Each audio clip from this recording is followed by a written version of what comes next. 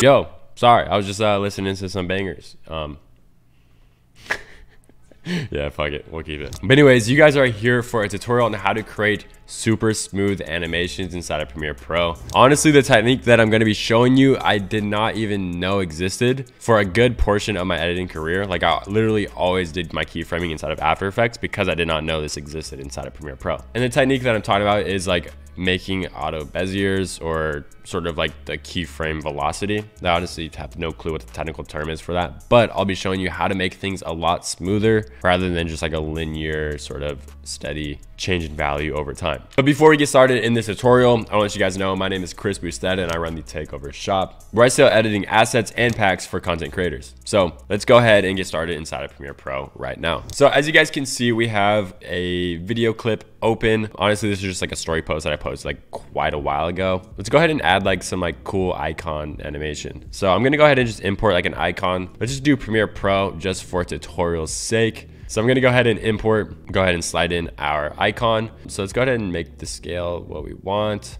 And then honestly for this one, let's go ahead and just have it like slide in from the bottom really smoothly and then slide back down really, really smoothly. So let's go ahead and get started. And the first step to making smooth like movement animations is by adding a transform tool. So you type in transform in the effects tab, drag it onto the thing. And the way that I do it is for each movement, I add a new transform layer. So for this one, this is gonna be our moving up layer. So I'm actually gonna just go ahead and just select it.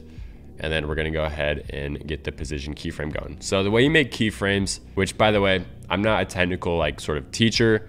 I kind of just teach like based off my experience. So if I'm moving a little too fast, just kind of slow it down in the video and just see what I'm really doing. So because we're only gonna want it to move in and like down, we're only gonna be affecting the position, specifically the Y value. So let's go ahead and add a keyframe exactly where we want it to sort of like be center in screen, which right here seems like a decent time. And then we'll go back to the beginning and we'll kind of just drag it down because we want it to like sort of reveal from the bottom and move up. So over time, it's gonna start from the bottom and it's gonna move up, as you guys can see, but it just looks super jittery and like just not smooth at all. So let's go ahead and select both of these keyframes. I'm just gonna go ahead and move it back. Okay, cool. So that like looks like it's sliding in, but it looks horrible, right? So the first thing that we're gonna go ahead and do is uncheck the use compositions shutter, and then we're gonna change the shutter angle. Like honestly, I just crank it to like whatever value, like above like 200. And you can kind of see it just like right there automatically looks a lot better.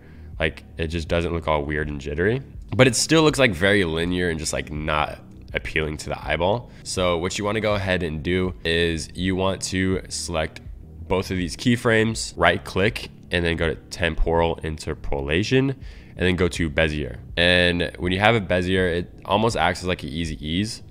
But how you edit these is you go to this little check mark right here, and you kind of just zoom in, and then go ahead and select your first keyframe. I kind of want it to be like a little faster right off the rip, so just grab sort of this side and then just move it over and kind of see what that effect's doing. Okay, so it's not doing too much. Let's go ahead and just create like a little ramp in the middle almost. You can kind of see a little ramp going on. Okay, so it's still really not too crazy. Let's create something like that. There you go. So it kind of like shoots a little bit. Maybe that's not exactly what I'm going for. Maybe just like more of like a subtle ramp like this. There we go. That actually looks way better. Yeah, so something like, you honestly really just have to play around with the shapes. Like I've been editing for a while. Sometimes you just have to play with the shapes. And that looks really, really good. That looks really smooth, way smoother than what it was before. Before we continue on with this tutorial, I just want to let you guys know that the Viral Hooks editing pack is out now. If you've ever struggled with short form content, chances are it's because of the hook. And I get it. I've literally edited close to 500 plus short form pieces of content, and only now have I decided to just automate that entire process. So what's in the pack? You get 10 hooks already made for you. So literally all you have to do is just drag and drop the template, replace the text, replace the icon, and you're good to go. It comes with 6+ text styles, which are pretty much just popular text styles that a lot of the bigger guys use. So if you want to save time editing and save yourself the time of content ideating for a hook, this is the pack for you. It genuinely saves me so much time. I genuinely used to spend 25 minutes, but now it's a 3-minute process to create hooks, meaning I can create more content in less time. And for you as an editor, that means you can create more content, less time, which means you can make more money. So go ahead, check it out. Link will be down in the description below. So we got the first movement down. Let's go ahead and add the second movement,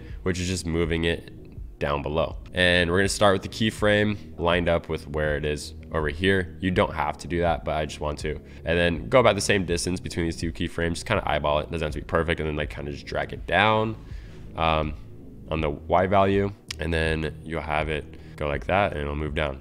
Again, it looks horrible. Like that looks terrible. So let's go ahead and just move this a little bit.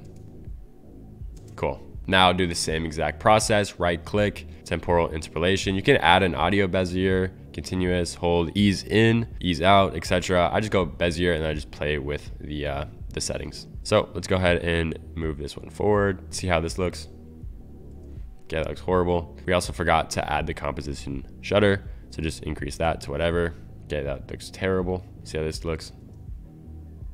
Looks bad. Okay, let's move this all the way to the front. Maybe do. Nope. Still not looking good. Getting somewhere. Maybe we got to do it like this. Yeah. No.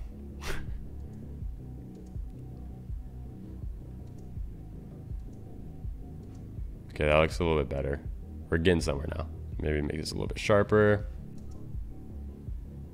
Okay, killer. That actually looks a lot better. So we actually have our animation. Like I said, you just got to play with it a little bit. And then honestly, that's pretty much it for making smooth animations.